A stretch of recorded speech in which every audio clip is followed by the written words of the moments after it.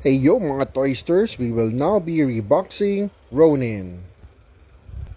And of course, more trivias from the latest episode of Hawkeye. Here we go. And of course, bago tayo magsimula, spoiler alert, sobrang angas talaga ng costume ni Ronin dito with his retractable sword. Napaka-iconic ng sword na to. Also, look at the details on his hood.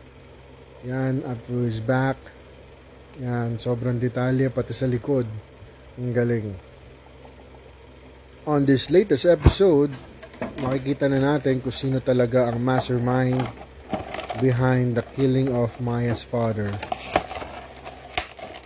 And also, who's behind the killing of Armand Duquesne. And it's also shown that Jack Duquesne, aka Swordsman, has been arrested. So masyado kasing obvious, no? Kung siya yung main villain sa story.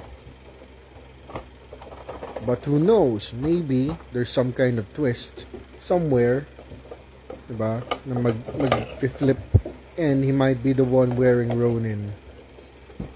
Or it might be Maya, aka Echo, to wear the Ronin suit to go after Kingpin.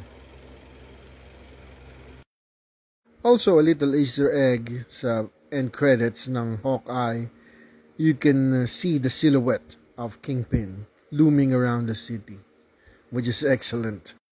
So far, there's a lot of questions that needs to be answered, like ano ba talaga ang role ng wife ni Clint before? So let's keep tuning in and see you.